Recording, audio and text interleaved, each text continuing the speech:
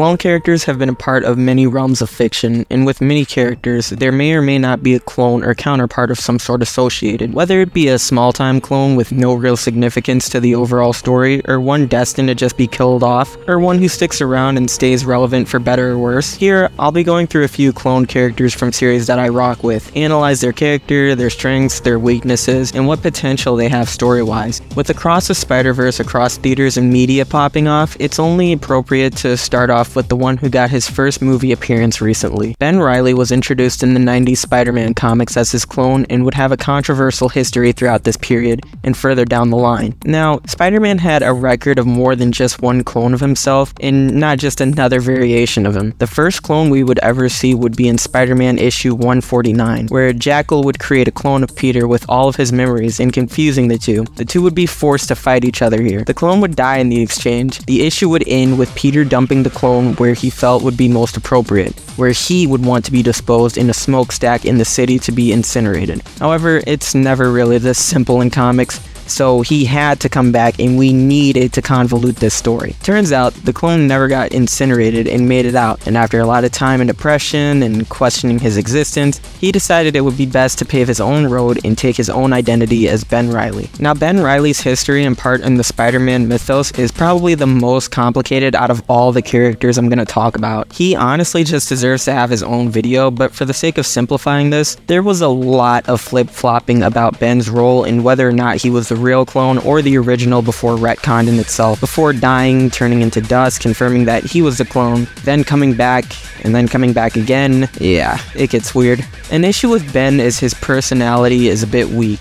He's either always acting not really different from Peter, wimping for ages about being a clone and never moving on from that point, or kind of failing to grow into his own thing. Now, before any Ben Reilly fans come at me, think of every line of dialogue Ben has ever given before the newest stuff came out. His most powerful words and speeches. 9 times out of 10, Peter has either already said that or is exactly something Peter would say. However, a strong point of Ben is his ability to help out Peter when he needs it. Basically, Peter was at a dark point in his life and was being exclusively Spider-Man and rarely taking the suit off. He was angry, bitter, and tired of all the shit he'd been through, and when confronted by Ben, he lashed out, and Ben would have to calm him down and remind him of who he is and let him know that Ben probably has it kinda worse. You know, with the whole "I'm not even a real person" thing. He would gladly take Peter's place for him due to that. Ben and Peter would work together and have a better relationship, like brothers, and Ben would even replace Peter outright while he did his own thing. But then he would die at the hands of Green Goblin and turn to dust, confirming that yes, he was the clone all along. Ben overall has a bit of an issue with his own personality and having it separate from Peter Parker, but we should still respect him in his own right for his history and the role he played, regardless of how controversial it may or may not have been. But I'm not going to talk about Ben without talking about the arguably better clone in Kaine. Kaine was the first actual clone of Peter. Wait, what? Despite being deformed and unstable when he was introduced, Kaine had issues with Ben and would try framing him for murder, which would backfire and land on Peter instead. But Ben would take his place in court anyway, so Peter could find and convince Kaine to take the stand. But things would go south, and both Spider-Man and Kaine would be forced into a different trial against Spider-Man, not Peter Parker. So as the trial against Peter with Ben taking the stand goes on, the mock trial against Spider-Man goes on as well, with the jury being filled with Spider-Man's enemies. The trial of Peter Parker is worth a read if you're a fan of the 3 characters and wish to follow it closer. But the reason I bring it up is to show that in the beginning, Kaine wanted to watch over Peter's life because he knew that he deserved the best outcome possible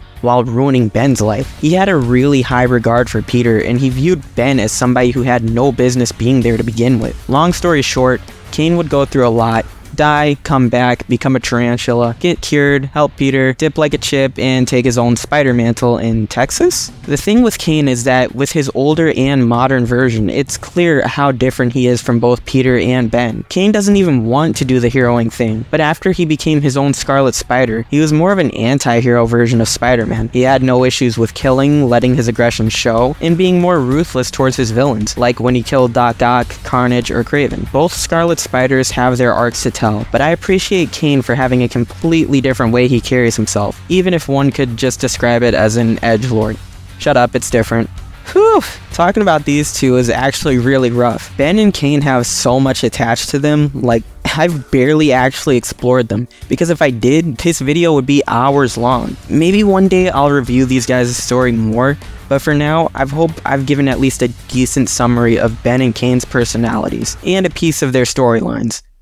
Alright, I'm gonna give myself a little break and talk about a clone who's a lot easier to keep up with. Phase 4 is a clone of Kasumi. It's not really identified if she's an original clone, the clone who appears before or after Dead or Alive 5's events, but like Spider-Man, Kasumi also has a handful of clones, mostly irrelevant except for a few. Now, I'm pretty sure Phase 4 is just meant to be false Kasumi as it's implied throughout, but never specifically stated, especially since in the next game there's multiple Phase 4s because we don't know who else Kasumi should fight in her story yet. False Kasumi is introduced in Dead or Alive 5 story, presumably as Kasumi herself with all of her memories. She joins in and only wants to find and kill Alpha 152, the most dangerous clone of Kasumi, who was introduced in the previous game. For context, in this series there's a corporation called Doatech, who's been messing around with some of the cast of characters for a while, and had been the creation of so many Kasumi clones rawing around. In DOA 4, Doatech would be burned down by the ninja cast, and Alpha would somehow survive this, and Kasumi just wants to get rid of her. Without going too in-depth on this plot point and its flaws and potentials, in a nutshell, Hayate and Ayane, Kasumi's brother and sister, recognize that this is false Kasumi, I guess, and make it their job to hunt her down and kill her, as she tries to take down the remains of Doatech. All the while, the real Kasumi happens to just be laying around doing nothing at home until the very end of the game. The two ninja pricks pick off false Kasumi and kill her with no problems, other than the fact that this version of Kasumi did nothing wrong, as well as is scarred for life since her own brother and sister just killed her for no reason. Even when Hayabusa, the most stoic of them, arrives late to the scene, he even goes, "Damn, kinda bogus." Now, there is a scene in the beginning of the game where Phase 4, False Kasumi, is standing on destruction of unnamed city wherever, implying that she caused the bad stuff, but it's such an odd way to convey a narrative. Dead or Alive tends to be too vague with some of its really important story elements, and if you want to get a good picture and gist of events, you'll want to play DOA Dimensions, which gives a solid recaps of things leading up to DOA 4, minus some weird retcons. This plot point is hands down the biggest flaw of DOA 5 story. It makes me upset because it seems like no one really cares about the fact that this was really messed up. Even if these two somehow knew this wasn't actually Kasumi, from the perspective of Ayane and Hayate, why do this? Is it because you hate Doatech so bad that this feels worthwhile to get back just out of spite? Is it because Kasumi ran away to get vengeance on your behalf and you're still holding a grudge over it? Even if it's not really her, it's your sister, for Christ's sake. Does this really not bother you at all? Well, that's the life of a stone cold ninja, it ain't easy, bro. So living as a stone cold ninja means you have to be a complete ass for little or no reason, even to your own kind? It'd be different if the game itself at least acknowledges how bad this is, but it doesn't. Even if false Kasumi's destroyed this city, who cares? If there's some imbalance to her good and bad side, why can't we just talk to her? She's clearly mostly aligned with good, and I'm pretty sure there's other paths we can take besides just kill first, ask questions later. DOA has a natural fighting game first world problem, where the game feels the need to have the story work around gameplay circumstances and events instead of the other way around, leading to fights that arguably shouldn't even occur or have questionable outcomes to say the least. Just like Mortal Kombat. Hey, you gotta give me credit, that was a really clean segue to Mileena. Okay, this is kind of rough, because for whatever reason, Mortal Kombat felt the need to apply 2 reboots to their canonical lore where the timeline is restarted. They do this twice, you guys, which leaves me with a total of 3 different Mileenas to work with, each from 3 different timelines. I actually had to rewrite this whole part of the video because I realized just sitting here summarizing each Mileena, then going back to talk about them would have been worse than just doing it as I go. So I'll just start like this. If I were to rank all these 3 Mileenas, it would be first timeline Mileena at first place, third timeline Mileena goes to second place, and second timeline Mileena goes in third place. The reason first timeline Mileena works best is because her motivation adds up the hardest and her progression with her persona is pretty much peak. Now, the first timeline has a big flaw if you ask me. Characters don't have fulfilling, impactful moments that are easy to connect to. You have to do that work on your own in order to make connections. The first timeline focuses on telling you the things that happened rather than showing you. This is a problem because if introduced to a character who's simply rendered as hard exposition with no emotional impact to their past and all foreshadowed and forced into their present, it's harder for your overall audience to care about said character unless they go out of their way to do so, which would tend to involve making unstated assumptions. Picture it like this: if you didn't see those flashbacks for Jinx's early life and instead were just given a bio about her on a Twitter thread and it was barely explored upon in Arcane, would that help her character or degrade it? I wouldn't know because I didn't watch the show. Still, it contributes hard to a lack of exposition. Perfect example. Mileena and Kitana are sisters working for Shao Kahn. However, Kitana finds out that Mileena isn't her sister and is actually a clone who was meant to replace her, but instead watches over her now. Problem is, we don't know how Kitana found out about this, let alone the impact it has on her. We have to assume, but this is a big factor we don't get, and it's pretty much the base point of Kitana's character. If she never found out, why would she turn face? Regardless, Mileena has an overrated, one-sided rivalry with Kitana throughout. When Shao Kahn dies, Mileena aids multiple villains, one of them being Onaga, who happens to take control of Kitana, allowing Mileena to take Kitana's role and rule over Outworld, at least until Shao Kahn comes back and Mileena has to work with him again. The reason this works more despite its flaws is that this is the only version of Mileena out of the three who, one, actually accomplishes something, and two, has motivations that add up. Mileena had nothing on her mind other than doing whatever Shao Kahn wanted until things boiled over to allow Mileena a taste of the throne life, but it was taken away so quickly, and her goals naturally changed from aiding Shao Kahn to killing Kitana to being a ruler herself. As for third timeline Mileena, she's okay. 2 steps forward, 1 step back from the last. Third timeline Mileena is instead the biological older twin sister to Kitana. Their dynamic is still a rivalry, kinda. In this timeline, despite it being restarted by what's-his-name, who made it a point to have this be the peaceful timeline, Douche King still ends up letting what was previously an Outworld race be degraded into a disease. Nice. So Mileena gets infected, which makes her mental instability worse, I guess.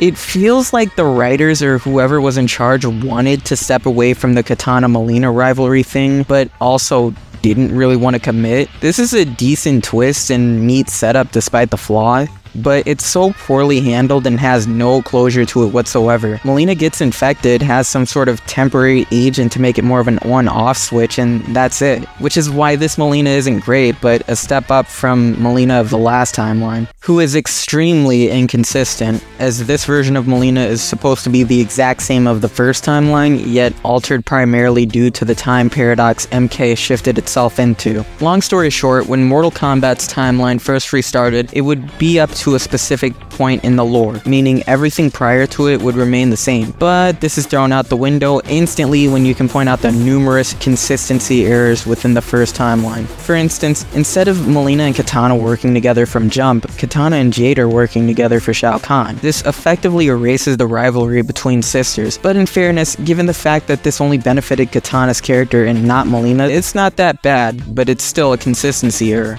Other than that, there's really nothing to praise for second timeline Mileena. This version of her effectively does nothing. She's found by this version of Kitana, which leads to her finding out about her past, which I guess works better than us not knowing how she finds out. Mileena then can't do a damn thing for Shao Kahn. She has a small rivalry with Kotal Khan that ends off in the same game it's introduced in, and then she dies as a result of it, and that's it. Now, Mileena does come back in MK11 after this, but not in any of the canonical story events of said game, so there's no point of even bringing her up.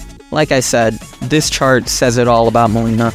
Okay, last cloney we're gonna talk about. Remember Gemini Man? I do, and the only reason I do is because I like the action scenes more than literally anyone else. So Henry is our 700th cool Will Smith character played by Will Smith, who is an assassin who's really good at what he does. So good that his mentor in the wacky corp he works with is so wacky that they clone him and make a clone called Junior. That's it. That's the plot.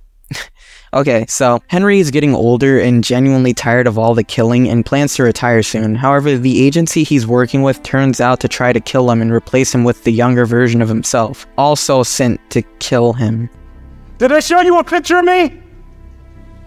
Yeah, you look old. Yeah, he also looks just like you. Did that never cross your mind somehow? Whatever. This movie draws to the point that these two are one and the same, a lot, which is fine and even better given that they act like two different people at the same time. Both raised in the same conditions of always having to train with an elite force on top of being trained and guided by the same guy. Henry is an old killer who doesn't want to do it anymore. Junior is athletic, skilled, and always ready for the action and to follow orders with his youth and training. Another thing I like about Junior is that when he's initially confronted with the truth about being a clone, he naturally and violently denies it, freaking out before even getting more confirmation. It takes a toll on him, but revealing the truth was enough for him to switch sides and go against the people who trained him, cutting ties and later on being able to pursue a life of his own. Junior gets a big personality gap that's established as his own. And guess what? That's not only the best attribute of Junior, but of all the characters I've mentioned. Clone characters are admired because of many reasons. Hell, sometimes we don't even know why we like some of them, we just do. It can't be helped. But the best representation of these characters is their growth from what they're based upon. The same growth that may or may not feel lacking from their original counterparts to some people. But best of all, these guys work because despite being exactly the same, they're so different. People got tired of seeing Peter in a worse mental state, which is why when Ben came around, it felt like a breath of fresh air, even if he was exactly the same as what we had before. Mileena offers a good counterbalance to Kitana. While the rivalry is boring and one-sided, Mileena works because the best version of her comes from practically nothing to gaining everything, even if it's handed to her by being a pretender, and it further fuels her drive to want so much more for herself. We call this character development. Rivalries are never really handled well in the Dead or Alive franchise, and there's nothing truly compelling or complex or morally questionable about certain characters that actually give a challenge to their rival, let alone payoff. Phase 4 could be that for Kasumi. Clone characters are appreciated because when they work and are handled well, we can't help but naturally gravitate toward them. They have the common struggle of not being a real person, but it's so satisfying to see them break out of that and have an identity of their own, separate from who they were based upon. The ones I mentioned here are probably the shining examples of how these kinds of characters should be handled. I'm sure some pricks are gonna yell at me for not bringing up other clone characters in media, but I really don't care. If you're having a clone character, don't let them be one note or sidelined, especially if said clone is based on one of your major or main characters. Let the clone be the clone, but also let them learn and grow to be themselves, to have their own identity.